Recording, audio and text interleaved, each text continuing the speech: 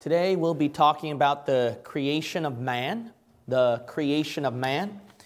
We are covering different studies within theology. There's a study of Christology, which is the study of Christ. Pneumatology, the study of the Holy Ghost. Bibliology, the study of the Bible. This one is from anthropology. You probably heard that in the colleges and the schools you attended. But anthropology simply means the study of man. And in the Word of God, there is much to cover on the study of man. So we will be covering one of the subtopics within this branch of anthropology. And this subtopic is creation of man. If you'll open your Bibles to Genesis chapter 2.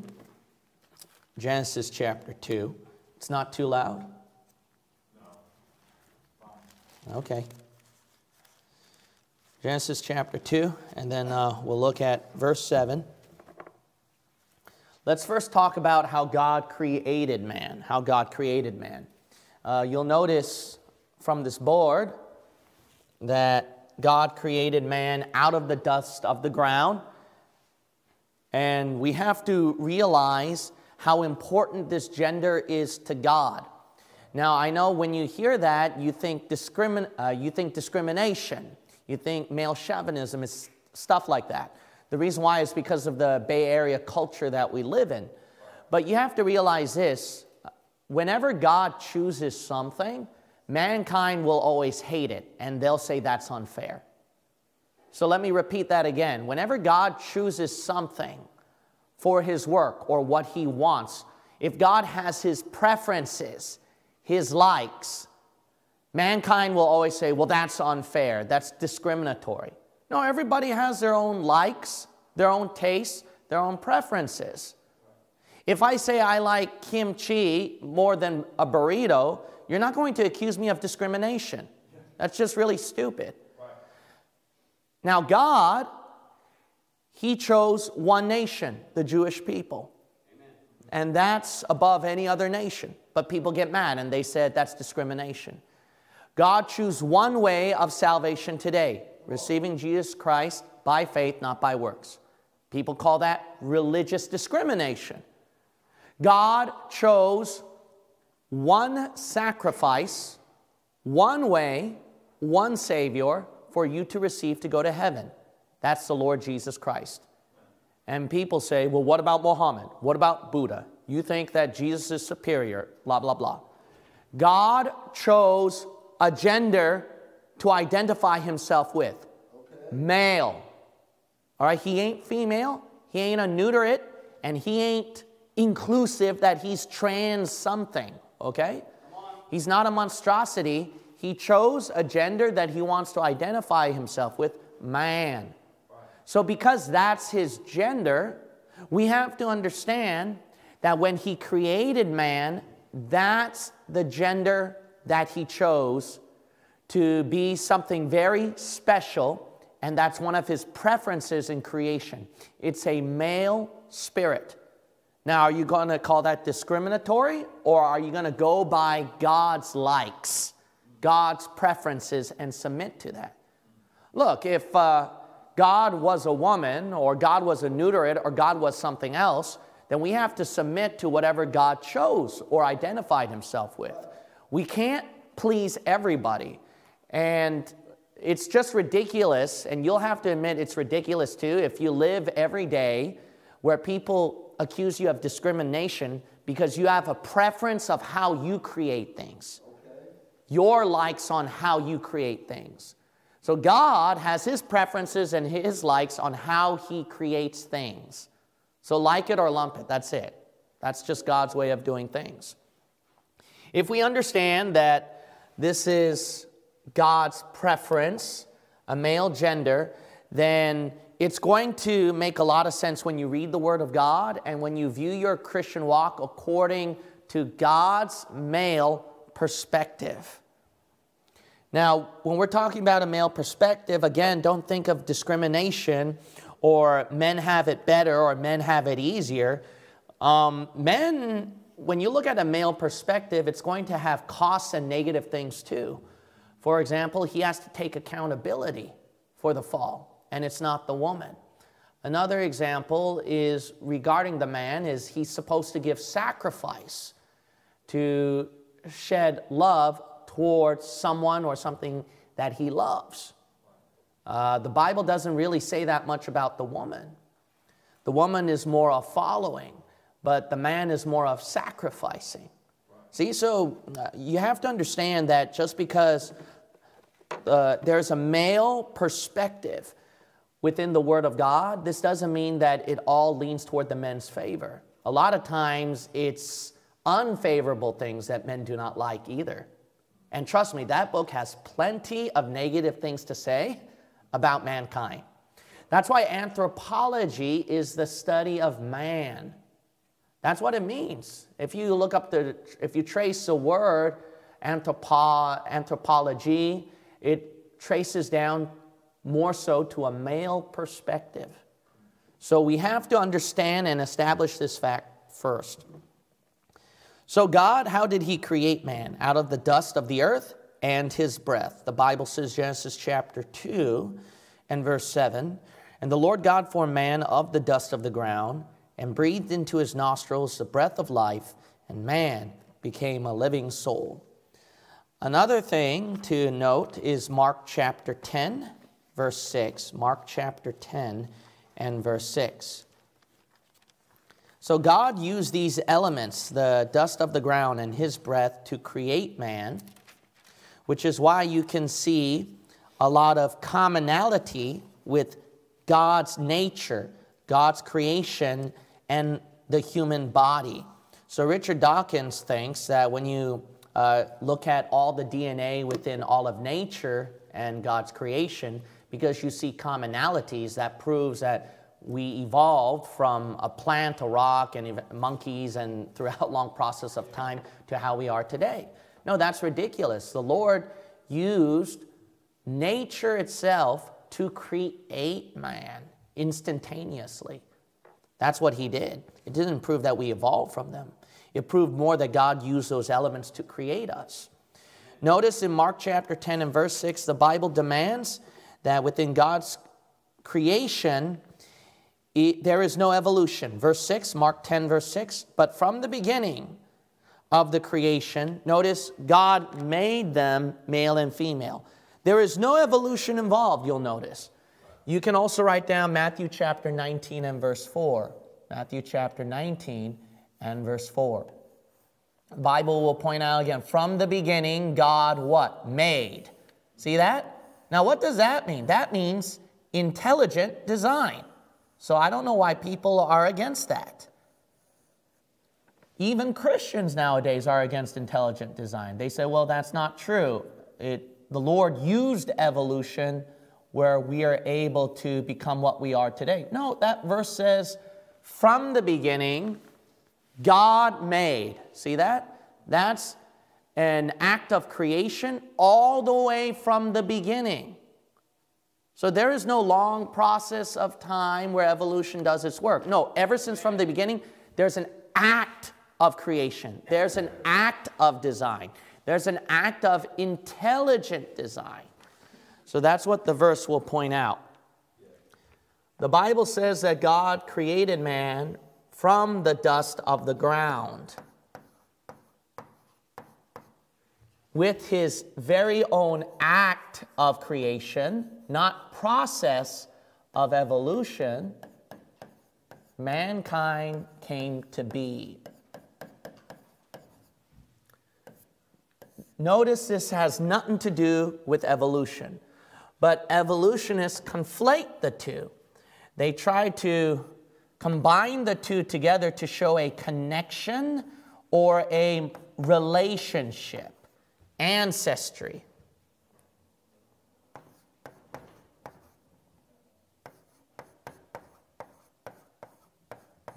They got it wrong.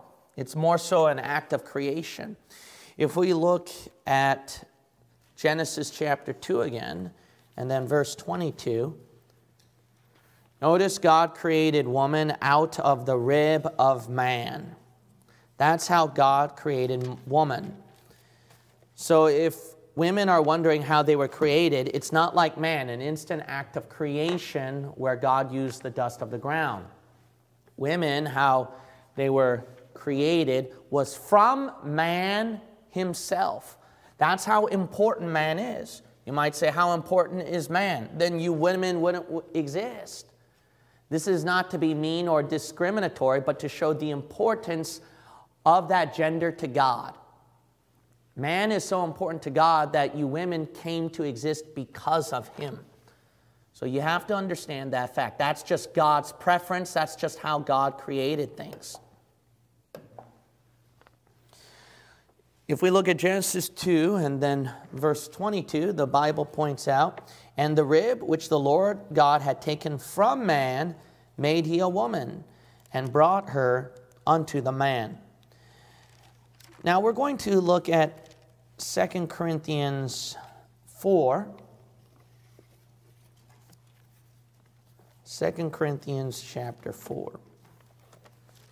Let's talk about God created man in his own image. God created man in his own image. Now go to 2 Corinthians chapter 4. There are two more verses that I want you to write down, but we won't look at there for time's sake. But two more verses to write down is Colossians 1:15, Colossians 1:15, Hebrews chapter 1, verse 1 through 3, Hebrews chapter 1, verse 1 through 3. This part's going to be important, otherwise you're going to miss out this doctrine. There's an important doctrine you have to understand, is that man was originally created in the image of God, but man lost the image of God. The lie that you're going to hear from the world is that everybody's created in the image of God. Everyone is in the image of God. No, that's not true. Mankind was, but now is not. And the reason why is because of sin. Now, in order to prove this line of thought, you have to go scripture with scripture to understand. So first, let's establish this. Step by step, 2 Corinthians 4 and verse 4. The Bible says, in whom the God of this world hath blinded the minds of them which believe not, lest the light of the glorious gospel of Christ. Notice, who is the image of God? It says Christ, who is the image of God, correct? Christ, who is the image of God, shall shine unto them. Now, when you look at those other two verses that I pointed out, Colossians 1:15 and Hebrews 1:1 through 3, the image of God is the same thing as the image of Christ. 2 Corinthians 4 pointed out Christ, who is the image of God. So that is not far-fetched to say. It is actually the truth that the image of God is the same thing as the image of Christ. If that is the case, then notice, how do you get the image of Christ? Well, it's God created us that way when he created Adam. So we all have the image of Christ. No, what you're going to find out is that lost people currently do not have the image of Christ. So that means that even though originally we were created in the image of God, originally we were created in the image of Christ, something happened where we lost it. That's what it would mean. So in order to prove this line of thought, let's go to 1 Corinthians 15, verse 45. 1 Corinthians 15, verse 45.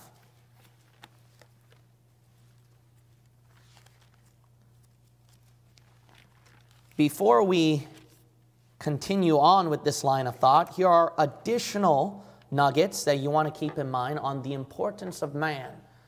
Well, man, this is such a male teaching. I hate this message. Well, it's from the Word of God. It's what God thinks. If what God thinks is important, I think we should take it as important. As a matter of fact, it might be helpful to you if you understand his male perspective. Perhaps, ladies, you might understand more about your husbands. The reason why they are the way that they think, the way that they behave.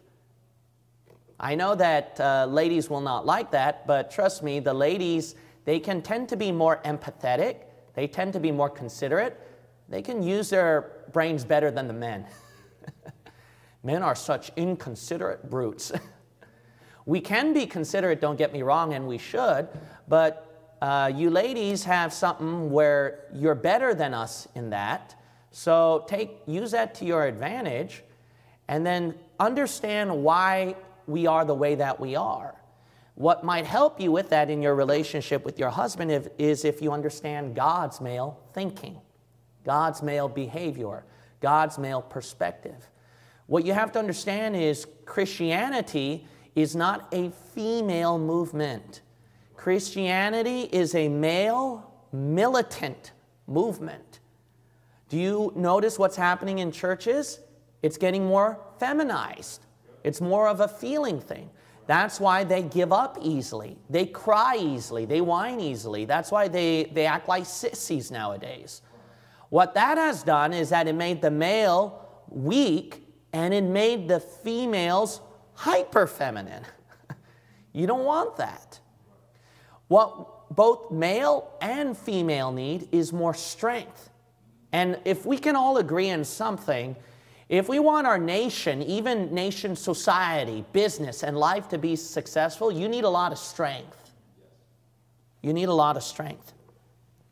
Okay, if we're going to look at 1 Corinthians chapter 15 and verse 45, notice this importance of male, this importance of Adam. 1 Corinthians 15:45. And so it is written, the first man, Adam, was made a living soul. We saw that in Genesis 2. He was made a living soul by the breath of God and the dust of the ground. The last Adam was made a quickening spirit. That's referring to Jesus Christ because of verse 47. If you look at verse 47, that's Jesus Christ. Notice that he's called the last Adam. Now look at 1 Corinthians chapter 11. 1 Corinthians chapter 11. What's the point here? The point is, one, how important male is to God, that Christ identified himself with Adam, not with Eve. The second thing that's important is notice that if you agree man was made in the image of God, notice that Adam, who is the image of God, Jesus Christ called himself the last Adam. So Christ is equated with Adam, who is in the image of God. That's the bottom line. So Christ cannot be separated from that. That's the bottom line. Now look at 1 Corinthians 11, verse 7. Notice this male importance again. Verse 7, for a man indeed ought not to cover his head, for as much as he is, now look at this, man is the what? Image and glory of God, right? But the woman, see that? Contrasting the man. But the woman is the what? Glory of the man. Did you notice that there? That glory is referring to what? Image and glory, right? That's all same context there. What's the verse pointing out here? The verse is pointing out that woman is not in the image and glory of God. She's in the image and glory of man. That's important to understand. Well, I don't believe in that. No, you are made from man's image, man's shape. The evidence is God took you out of the image of man, his rib, a piece of himself. So this is very plain in the scripture. That's how important man is to God. This is not trying to make us men feel better than women. That's not the bottom line. The whole bottom line is both male and female have to understand how important this gender is to God. That's the whole bottom line. It's not to elevate husbands. It's not to elevate male in general to a high position and make them feel good. It's more so of valuing, understanding, recognize the importance of that gender. All right, let's look at verse 4 through 5 of 1 Corinthians 11. Verse 4 through 5 of 1 Corinthians 11. Notice that this is referring to saved people, not unsaved people, correct? These are men and women praying, prophesying. So these are saved Christians. So the context here of 1 Corinthians 11 about man is the image, woman is the glory, it's going to be in the context of saved men, saved women, to avoid confusion. Let's look at Genesis 5, Genesis chapter 5.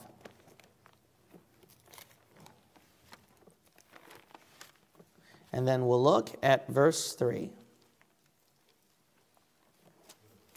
What happened after the fall? Now, Genesis chapter 5, verse 3 will point out after the Garden of Eden, after the fall, after mankind sinned. Notice it's no longer in the image of God. Notice that when humans are born from Adam, in verse 3, Genesis 5:3, and Adam lived 130 years and begat a son, what?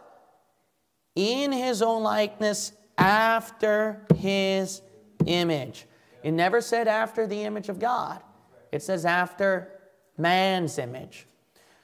What does that mean? That means no longer humankind is in the image of God. Humankind that was born after Adam don't have the image of God. They have the image of man instead. Colossians chapter 3 and verse 10. So how do you get the image of God or the image of Christ? Well, you got to get saved in Jesus Christ. That's the simple answer. Until you get saved in Jesus Christ, you can get the image of God back. Notice Colossians chapter 3 and verse 10. The Bible says, and have put on the new man. So that's referring to your spiritual nature, right? So if you're a saved Christian, you have a spiritual nature. If you're not a saved Christian, you don't have a saved spiritual nature in you. Notice that the spiritual nature in verse 10, which is renewed in knowledge after what? The image of him that created him. God who created mankind from his image is able to activate his image within mankind if he has a saved spiritual nature there. Do we understand that? So, until you're saved, you're in the image of God. That's why notice right here, the image of God is within you. It's not your outward flesh. This is just body. This is certainly not in the image of God. I mean, think about it. You think that God would damn his image in hell for all eternity? That don't make sense. Why are saved Christians called the body of Christ? Saved people. Because that's Christ's body, Christ's image. We become a part of him. So that body of Christ, that image, is spiritual. It's not physical. It's all spiritual in here. That's the image of God within if you get saved in Jesus Christ. Okay, if you want the image of God within you, the bottom line is get saved. It's that simple. When we look at Genesis chapter 9 and verse 6, Genesis chapter 9 and verse 6, that's why God, he takes murder very seriously. Now, we live in a day and age where we're avoiding capital punishment, the death penalty. I do not believe in avoiding that. I believe in capital punishment. I believe in the death penalty. You might say, why is that? The reason why is because blood must be shed for blood. God, he takes that seriously. That's his own logic, blood for blood. When people don't do blood for blood, then you get rid of that balance. Justice means fairness. But our justice system is now very flawed. It doesn't do that anymore. If we go to Genesis chapter 9 and verse 6, the Bible says, whoso sheddeth man's blood, by man shall his blood be shed. See, that's balanced justice. That's balance. That's equal. Amen. Why is that? The reason is for in the image of God made he man. You notice that past tense? So the past tense is pointing out that back in the past, God originally made mankind in his image. So because of that past creation, even though mankind lost God's image, for the sake of what he did at the past, God says the life of a human being is very important because it reminds me of what I originally created him for, to be my image. That's why if you kill a fellow human being, what God sees that as is you're killing his image, even though that man doesn't currently have the image of God. The reason why is because God, it's reminding him of his past, how he created mankind. So think about it. Even though there's a bunch of human beings that don't have God's image right now, he can't help but see what he created, right? So it reminds him. So every time there's wicked people out there, I mean, this is a wicked, sick world we live in. I mean, I know of family members and friends who got involved with being attorneys and getting involved in criminal justice, and it's a very sick world we live in. I mean, the pictures, documentation, it's just horrible. It ain't pretty like TV is trying to display and show you. Ain't that pretty? It is an ugly, sick world that we live in. And life must be, if you take away a life, life must be paid for that one. You might say, why? That way he doesn't cause problems in the future again. Some people say that, well, if you imprison them for life, then that's better because the penalty is more severe and stuff like that. Well, the thing is this, is that there are a bunch of mafia bosses, criminals who are in prison that can still carry on their crimes. You want to end the problem? Get rid of the problem. But we live in a day and age where the crime is carried on and blood is continually being shed. Let's go to 1 Thessalonians 5. 1 Thessalonians chapter 5 and then verse 23.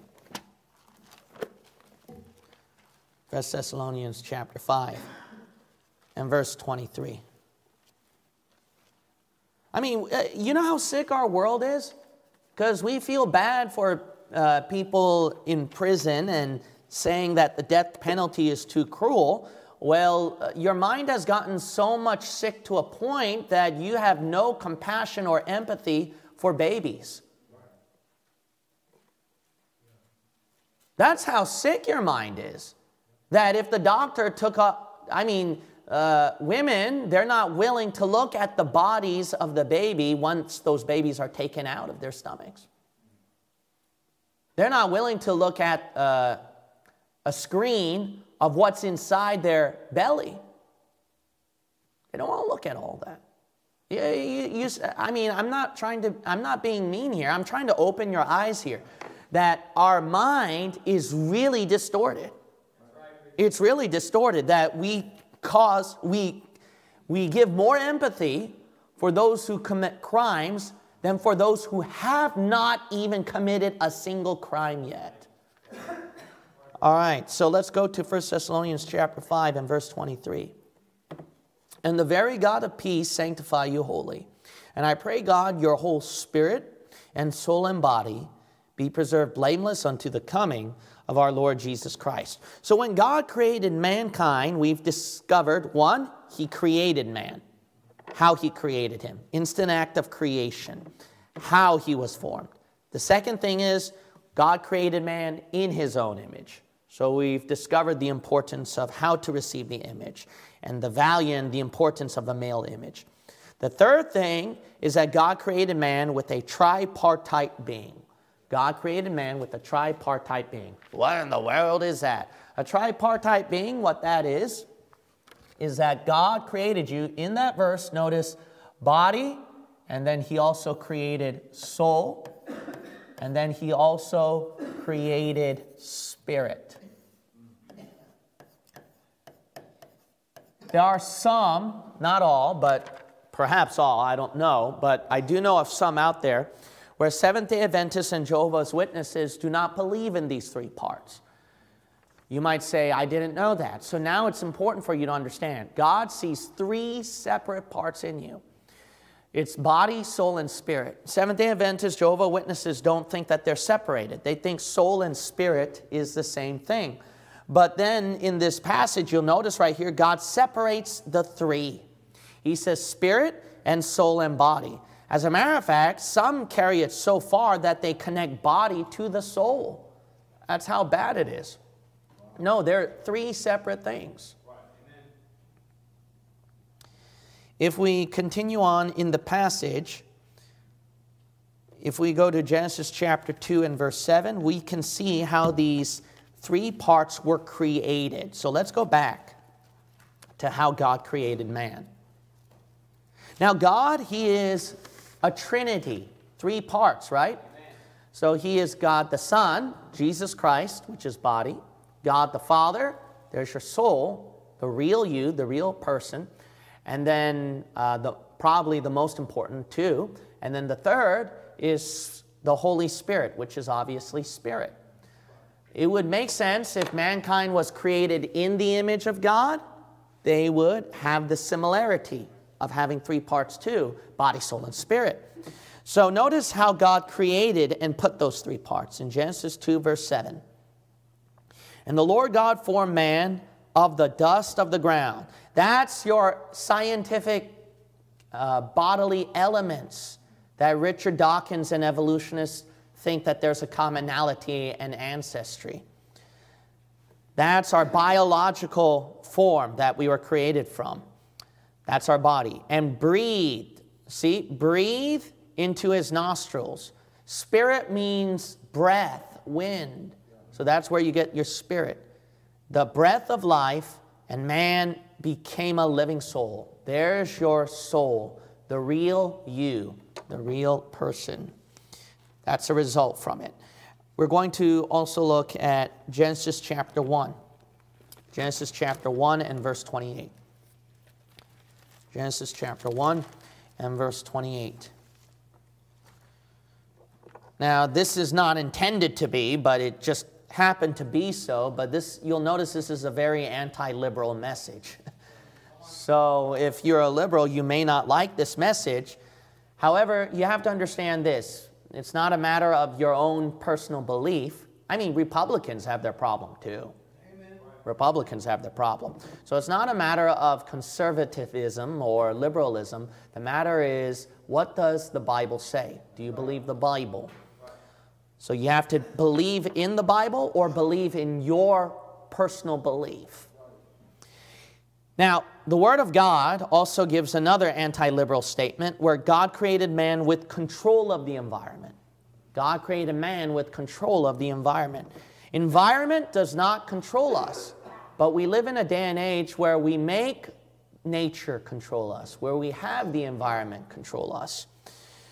We prioritize more on the environment than man. That's how bad it is.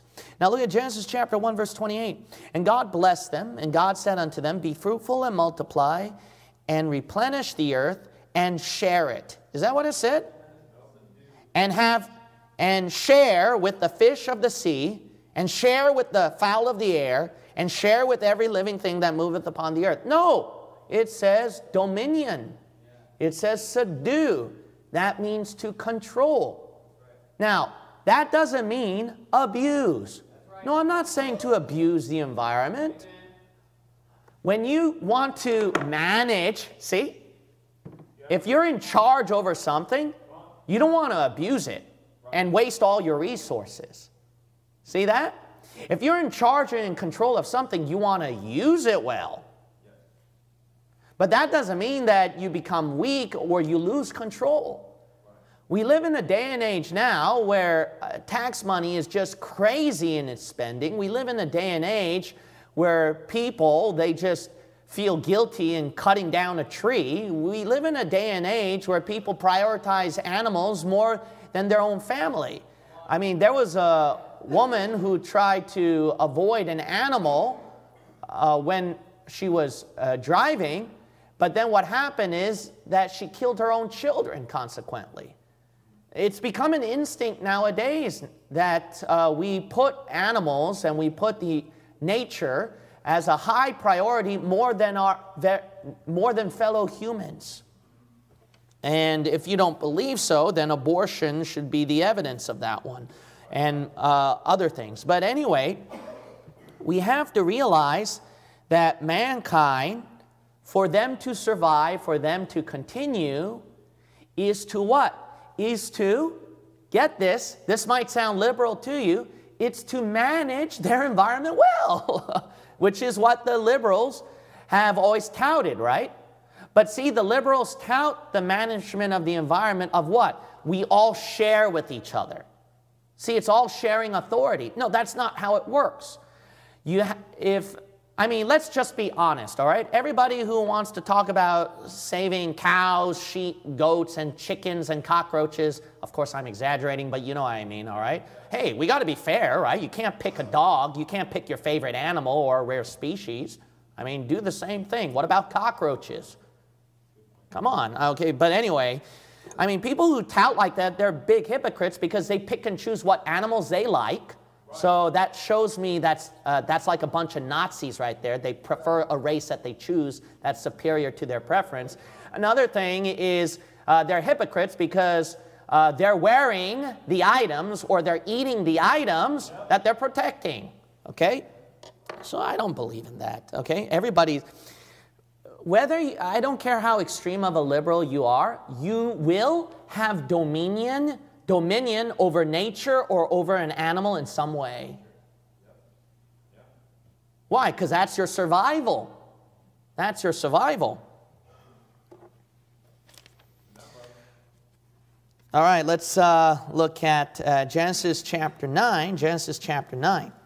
Well, I get it that in Genesis 1, mankind had control over the environment, but now that we have the fall and the earth is dying, Adam sinned, and the environment is fading away, that's different now. So we got to share the environment and we got to protect the environment. And then, well, no, it's the same thing. You're still supposed to have control. Genesis chapter 9, verse 3 through 4. Genesis 9, 3 through 4. Every moving thing that liveth shall be meat for you, even as the green herb have I given you all things. But flesh with the life thereof, which is the blood thereof, shall ye not eat. So notice right here that God, He continues. If you look at verse 2, and the fear of you and the dread of you shall be upon every beast of the earth, and upon every fowl of the air, upon all that moveth upon the earth, and upon all the fishes of the sea, into your hand are they delivered. That's a lot of control, that they even fear you. Well, I don't believe in animals fearing me. I got to share, get along, and we can co-inhabit with each other. No, you don't. Then you're like that fool who got along with every animal. I forgot his name. And then he swam with a stingray, and then he got killed by a stingray. I don't care how much you pet the stingray or how much you feed the stingray or how much you get along with the stingray.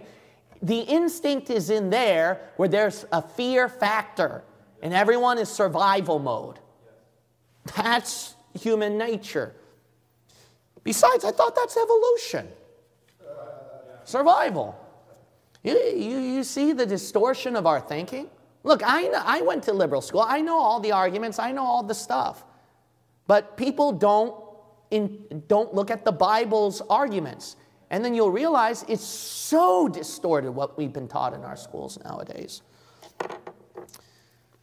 Okay, let's look at Genesis chapter 2. Genesis chapter 2, and then we'll look at verse 16. Genesis chapter 2. And we'll look at verse 16.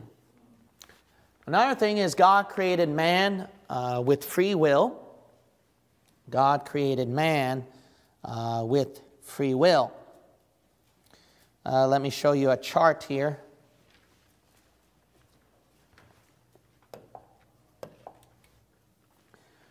So here's a chart on how free will works. We have free will, and then they'll say about compatibilism, libertarianism, hard determinism, hard indeterminism. Reality is indeterminate, reality is determined, blah, blah, blah, blah, blah. It's such a, it's such a philosophical mess nowadays. Such a philosophical mess nowadays. But let's be simple from the Word of God. God created man with free will. That's it.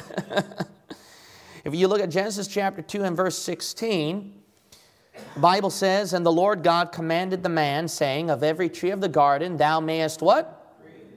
Freely eat. So God created man with the free choice to sin against him. Calvinism teaches that God, He does not give you free will, but that He elects, or He forces you to make a choice. Well, then that's just wicked that people who do not believe in Jesus Christ and who burn in hell or who sin against God, that God made them do that. That doesn't make sense. God gives free will to everybody. The Bible says in verse 17, but of the tree of the knowledge of good and evil thou shalt not eat of it, for in the day thou eatest thereof thou shalt surely die. Now, did not God give a decree right here? That's a decree. Don't Calvinists believe when God decrees something, He is sovereign and it must be so and it has to be so? Well, notice right here, God's decree was violated by man's free will. Well, you're saying that man's free will is stronger than the decree of God? Don't give me that philosophical garbage. Let's make it simple. Verse 16 and 17 showed you God made a decree, and mankind had the free choice to violate it. It's not a matter of what's more powerful, God's decree or man's free will. God is weaker than man, and you're saying man is stronger than God. No, it's what God ordained if He's sovereign. You know what He ordained? I give you free choice. And when I give a decree, you have a free choice to violate it or to follow it. Ain't that simple? Calvinist PhD scholar you? Why do you have to trap us with these questions? Okay, let's look at Joshua chapter 24. Joshua chapter 24, and then we'll look at verse 15. Joshua chapter 24, verse 15. I despise philosophy. I despise scholars trying to make everything complicated when truth is more simple than you think. So I love taking their complicated arguments and simplifying it to make it look foolishness in the eyes of the Lord. I just love doing that because that's what it is. You deceive so many people with complications. If there's one thing you're going to notice from me, I don't believe in that.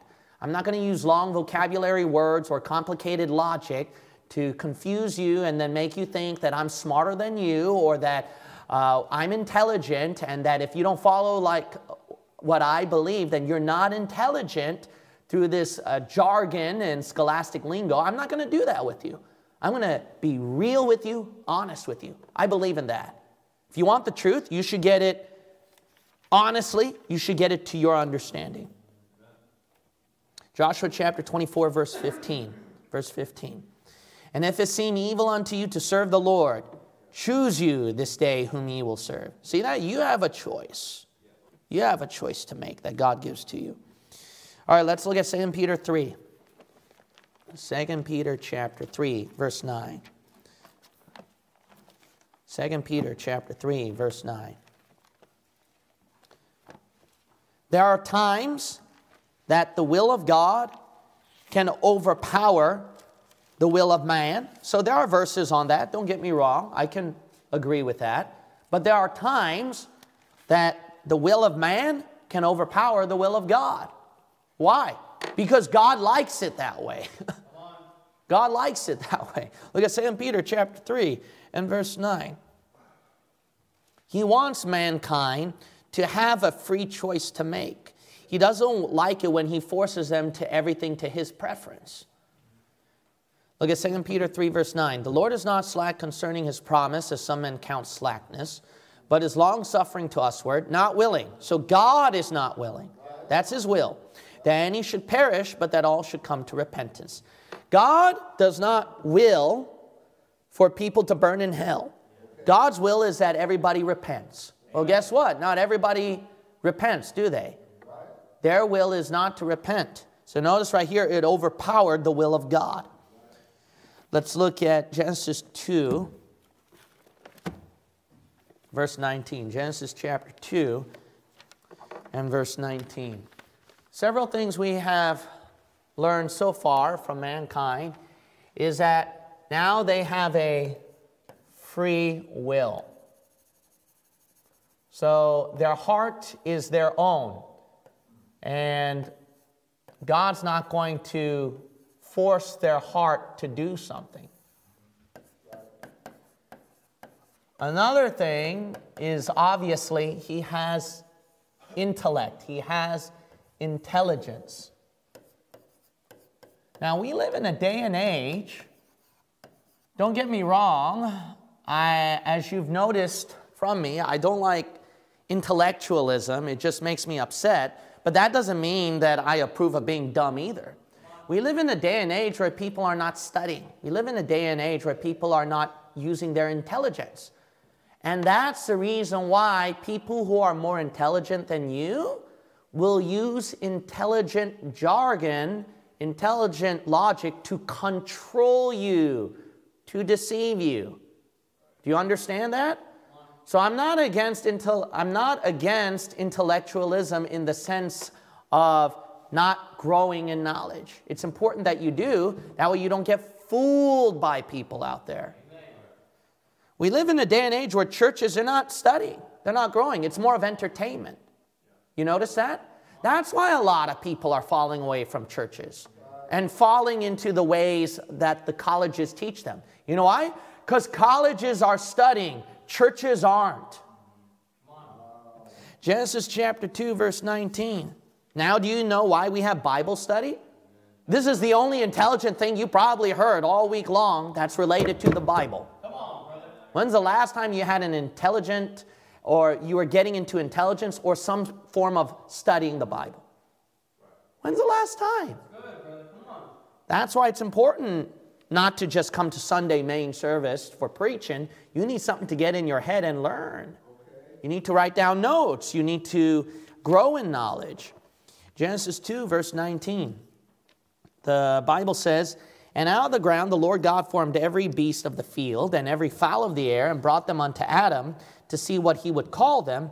And whatsoever Adam called every living creature, that was the name thereof. And Adam gave names to all cattle and to the fowl of the air and to every beast of the field." Now that takes a lot of intelligence, where Adam is able to name all the animals and remember them. And if you don't think so, well, no, it doesn't take a lot of intelligence, I can do that too, then you study biology. You become a biologist. And tell me if you remember all those names and terms. Come on, it obviously takes a lot of intelligence. You don't even know all the names in your very own body. You don't know all the names in your own body. All right, let's look at Genesis 2, verse 17. Notice that man has the intelligence to know good and evil. He has the intelligence to know good and evil. Let's look at Genesis chapter 2 and verse 17. The Bible says, "But of the tree of the knowledge of good and evil, thou shalt not eat of it. For in the day that thou eatest thereof, thou shalt surely die." Well, obviously, we know that mankind ate that tree of knowledge of good and evil, right? So because of that, that's why we now have knowledge of good and evil. So that is our intellect now. That is our thinking now. We now know, and we can now distinguish what is right and what is wrong, because we all partook in the fruit a long time ago. Now let's look at Colossians chapter 3. Colossians chapter 3. Another form of intellect is spiritual things after salvation. Spiritual things after salvation. So if all of you are saved, then how much are you growing in knowledge of spiritual things? If you know more about the things that you learned in your job, your business, or in your school, or your background, or if you know more about what you watched in TV or in sports, that's pretty bad, don't you think so? If that is a lot more than the spiritual things. So let's look at Colossians chapter 3, verse 10. "And have put on the new man, which is renewed in" what? Knowledge, after the image of him that created him. So the new man is your spiritual nature. You're supposed to have more knowledge of spiritual things. So you are created and made with intellect. You might say, well, I'm dumb, I'm stupid, I just don't know much Bible, and etc., etc. Nobody has an excuse. Nobody has an excuse. mankind is created with the ability to think. If you can think, you can put some form of knowledge in there. Let's look at Genesis chapter 2 and verse 18. Genesis chapter 2, verse 18.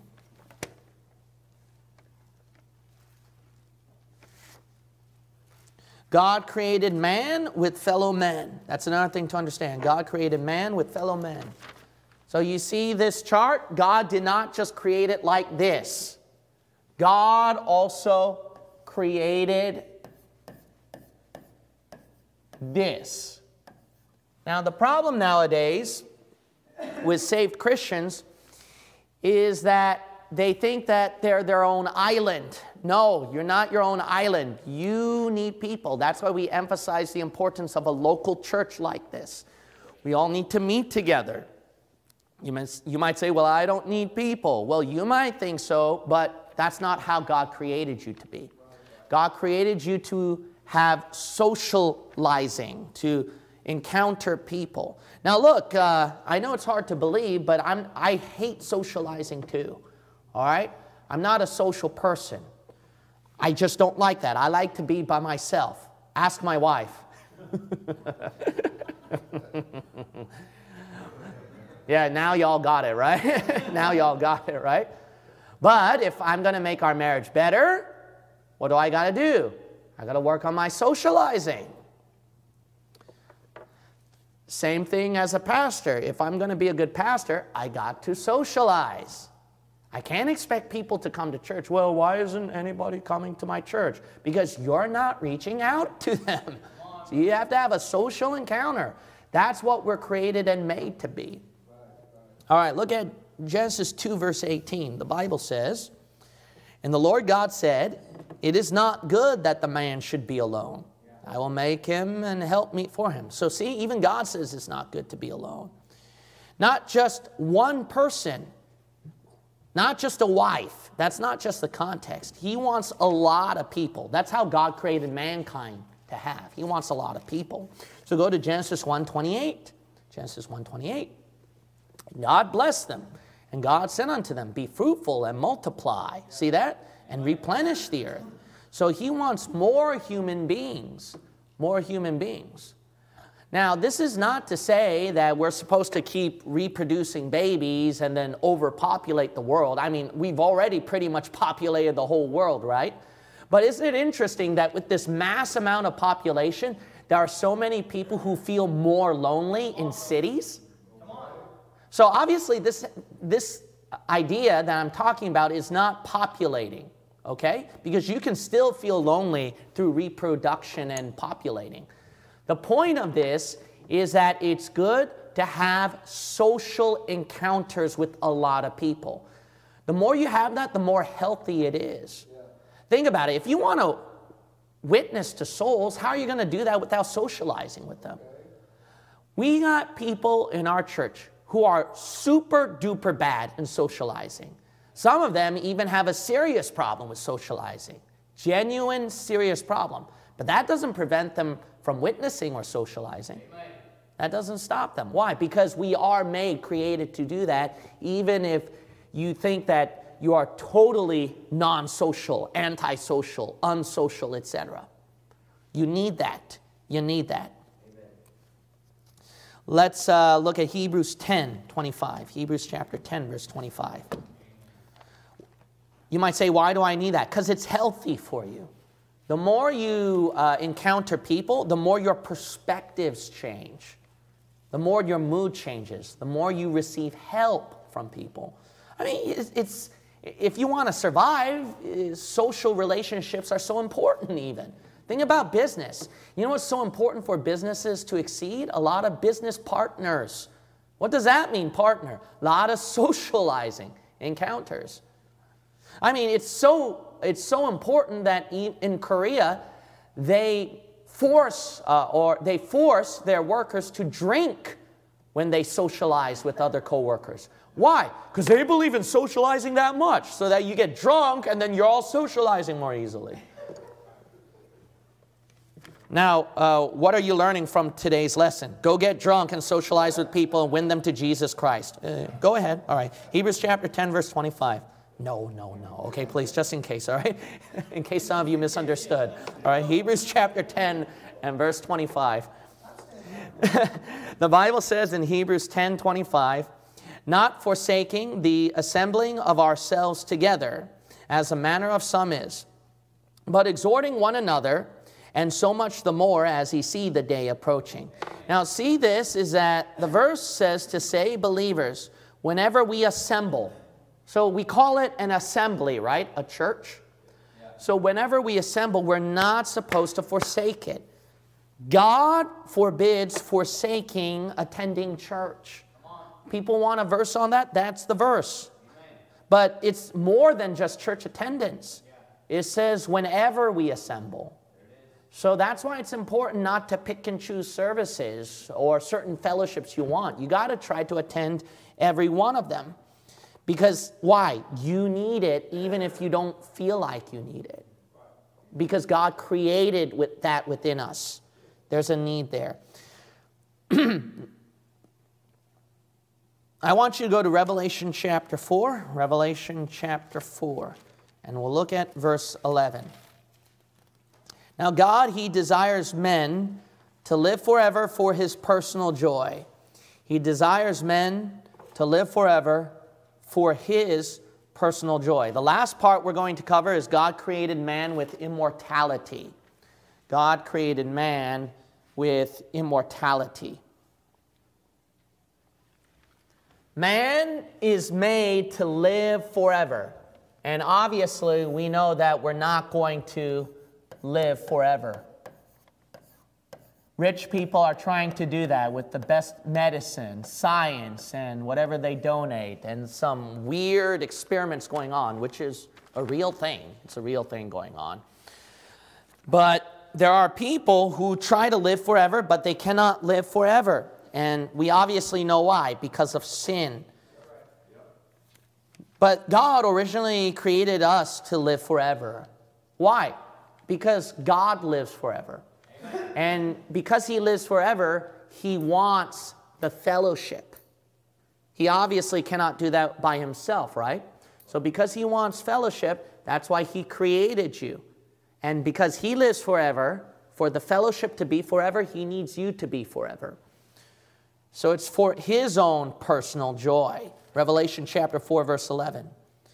The Bible says, I'm at chapter 6, sorry.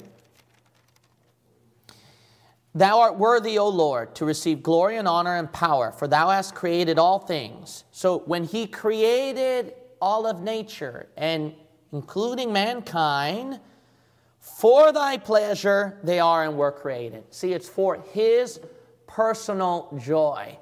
That's why God created you to live forever. But obviously, people don't live forever. Why is that? The reason why people don't live forever, we know that people have sinned against God. So again, you need to get saved. So go to Romans chapter 2. Romans chapter 2. If you get saved in the Lord Jesus Christ, then you gain immortality. You gain eternal life.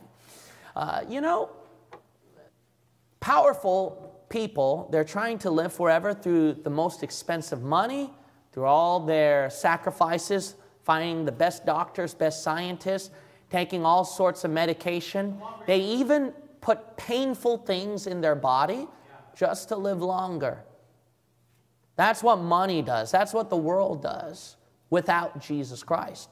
But all you have to do is just within 15 seconds receive Christ for your salvation. That's how you live forever. Ain't that something?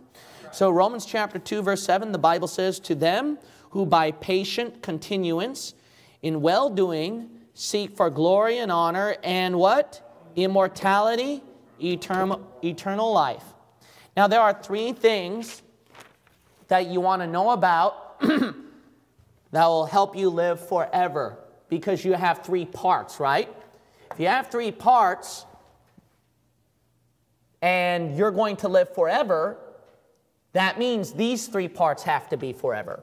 So let's cover how you can get these three to live forever. And it's not science, not medication, it's not all the yoga and New Age stuff in the world, it's not reincarnation. Notice people, they're seeking for eternal life. You notice that? Everybody. through scientific experiments or through New Age stuff, religious means, spiritualism stuff. They're all trying to live forever through all these three parts. But let me tell you how you can get that. So first of all is the Spirit. Ecclesiastes chapter 12, verse 7. Write that down because we don't have time. Ecclesiastes chapter 12, verse 7. The Bible says the Spirit goes to God. So because the Spirit goes to God, and you're going to obviously be one with God after you die, that's how you live forever in your spirit. Second one is the soul. The soul. Write down Matthew 25, 46. Matthew 25, 46. The soul goes to heaven, and obviously, that's why you live forever. You're going to be in heaven with God where there is no death nor sorrow. And then the last one is 1 Corinthians chapter 15, verse 53 through 54. 1 Corinthians chapter 15, verse 53 through 54. The body will get a resurrection. Resurrection. That's how it's going to live forever, because your body, which is dying, will die. Resurrection means something must die to be resurrected. That's right. Yep. So you have to accept death. You have to let the body fade away and die. That's why we Christians aren't worried about death. Amen. Because we know we're going to live forever, even in our body one day. It's called a resurrection. You'll notice right here that the last chart that I want to show you is how mankind need fellowship with one another.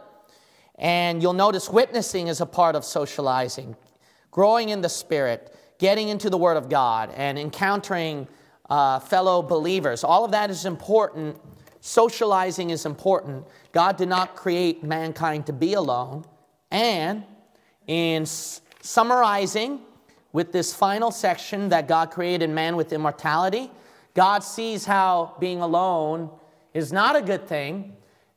Being with others is so important, which is why God created you, to have eternal life with Him, where He can always have the fellowship with you, and there is no loneliness with us nor with God.